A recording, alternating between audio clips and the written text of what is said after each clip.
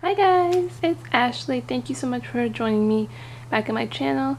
Today I wanted to do a 2017 planner setup.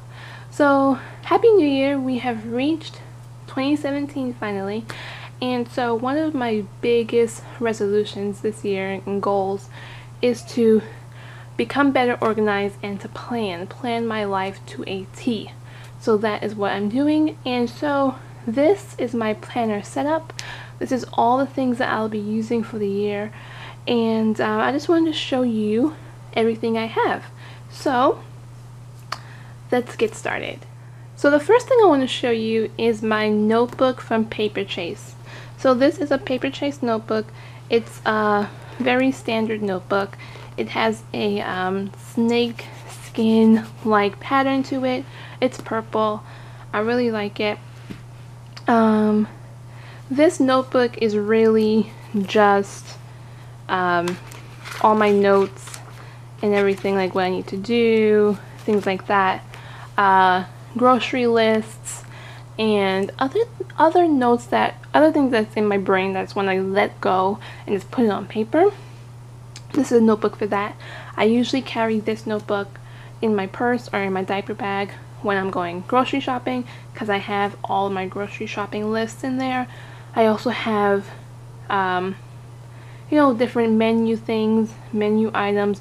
I like to make sure I keep a list of what I'm feeding my daughter, because I want to have her eat nutritious meals and stuff. So I kind of want to have a breakdown of what I'm feeding her, like all the things I'm buying for her, just to make sure she's eating healthy. And yeah, so that is one. So the second thing that I'm going to show you that's part of my 2017 planner startup is my journal from Punctuate. I got this as a gift from my husband on Christmas, and it was actually a gift I picked out because I really liked this. I saw it and I wanted it. This was from Barnes & Noble. It's a leather-bound notebook journal, if you will, and it has a long leather strap that you just tie to close it. I really like this notebook. The cover is really floppy. I like that. At first I thought that the cover was a black and gold, but it seems to be a navy, like a really dark navy, because the inside here you see is blue. I really like this book. I will be using this notebook for my, keeping tabs of our budgets, keeping tabs of other important things that is going on in our lives, and just keeping a running tab of what's going on. I kind of wanted to add some journaling in this book as well, but I wasn't too sure, because since it's going to be a financial planning type budget notebook, I don't think I wanted to add just daily ramblings of what's going on in terms of journaling in it as well. But we'll see. The great part about this is let me show you, it's unlined paper. So it's just a blank space. This is a perfect notebook too if you're just like, you want to draw. If you're an artist and you want to draw and paint, this is the perfect notebook to do that as well, since there's no lines in the paper. What I do like about this is the way that they have bound the pages. It looks like there's individual books in there. So there are 4 individual books, and so I use each individual book in a particular subject. So one is family life, different things for family, financial budgeting, and the other 2 I'm not sure yet what I'm going to use them for, but at least I have them so I know I can use them. So this is the perfect thing because it has 4 individual books in there. That's how it's bound, and then that's how they bound the book. And I like that the cover is this goldish design. Yeah. So what I like about this is that I use a Studio Series fine line marker, and I have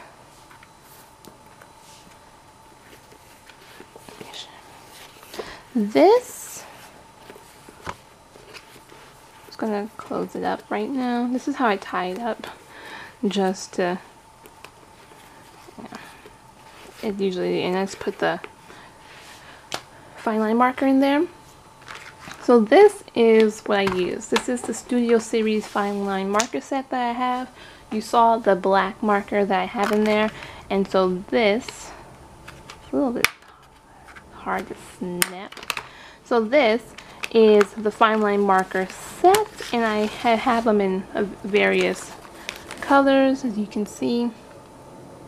This is probably the only thing I use in terms of decorating my notebook or my planner. My planner, my notebook, I use them for a very functional need. Everything's very functional in my planner. Everything is very functional in both my notebooks. So this marker set is probably the only colorful thing that you will see in my planner or in my notebooks. I like that it has a variety of colors. There are 30 colors in here. Some of them are already taken out because I've used some of them. But yeah, so the last thing that I'm going to show you is my Day Designer planner. So you guys saw my unboxing of the Day Designer Mini and the Day Designer Mini cover. If you haven't seen that video yet, I will link it in the description box, and you'll also see it on the top right of this section here. I've had this Day Designer for a week, a little bit less than a week, because I started it. It's the January 2017, December 2017 version, and so I just started planning in it. Prior to the Day Designer, I had the Happy Planner, and the Happy Planner just did not work for me at all. It just didn't work with my planning needs. I like daily planning. I like seeing what I do each and every day. Everything, I like to check off things that I've completed. I'm a real day planner, a daily planner. So this has been working out perfectly for me, and it's only been 5 days, but it's been working out perfectly. So this is it's not the A5. This looks similar to the A5, obviously, because this is the cover that I purchased with the flagship planner. So this is it. As I said before in my previous video, it does not stay closed because it's pretty new. But what I do, and you may not like me for this, I just bend it, because I mean really, I don't really need it. I just need it to stay closed. I just bend it, and so just working through there, and that's practically perfect for me. I don't mind this little thing that I created here. Doesn't really matter to me. But yeah, so right now I don't have anything on this section. I'm not gonna put any credit cards or anything on that on this section, because I don't carry it outside the home. It's really something that stays at home for me, because it's big, and I'm not gonna put it in my purse or my diaper bag or anything like that, because I just don't see a need to. I plan out my day, and then what I do is I plan the day before of what I need to do for the next day, and then in the morning when I wake up, I look at my daily planner. I look at the plans that I need to do for the day, then I get them done. And then even if I have to go outside and get them done, I don't have to look over it while I'm outside, because I could keep a close like a memory of what I have to do. So I just wake up in the morning, look what I have to do for the day, get it done, and then when I come back home, or if I'm still home or anything like that, what I do is I just highlight the things that I have completed. I use these fine line markers as a way to kind of reference things in my planner. Let's see. So see, if you can see here, everything's pretty highlighted.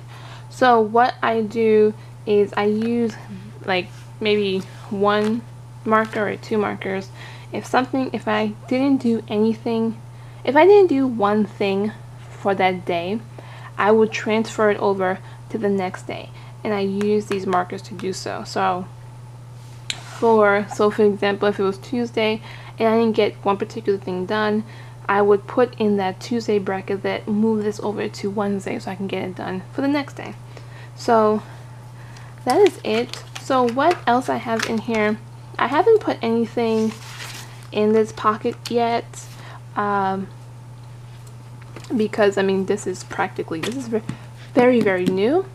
I have the 2 cards that came with the Day Designer. I have these 2 cards in there that I plan on keeping. Then I have another important thing in there. So what I would probably keep in here is just like notes that I need to keep, or maybe receipts for certain things, maybe some bills so I can remember to pay them on time, and different things like that. Like I said, I'm just going to show you a blank page. Let's move over to April. So this is a blank page. As you saw on my other page there, I don't see myself decorating this planner. I'm using it very functionally. This is going to be a very functional planner because I just need to keep a running tab of the things that I need to do, the things that I have done for the day, and that's it. I'm not going to decorate the planner in big stickers or anything like that because I need all the space. I like every single thing on the page, all the boxes. I like all of them. I like how you can put your today's top 3 on there. I like to use this because, you know, I put a lot of things on here, but the 3 things I need to do that are just non-negotiables, I put them as my top 3, so I can know that if I didn't get anything else done for the day, I got my top 3 done, and my top 3 done are the ones that are important things to do. So that's why I can keep a running tab of the money that I spent for the day. I like when I put 0 down on that section because I spent $0. I like that. But I like to know that I can put a running tab of how much I spent for a day, because there have been times when I would spend money in the day and I hadn't kept tabs on it, which leads me to just be, you know, disorganized when it comes to finances. So just to know that I spend $10 or $15 or $25 for that day or anything like that, or if I'm in the grocery store and I spend $60, at least I know that I can put it down, and it's like, on Friday this is how much I spent, and then I can use, then I go back to my other notebook which has my financial planning and budgeting, and I can put this is how much I spent and then deduct it from whatever is my account, so I can keep a running tab of what I have and what I'm saving and everything like that. So that's what I'm using this for. I see myself using the entire planner for the entire year, and I say that because I'm really enjoying this planner.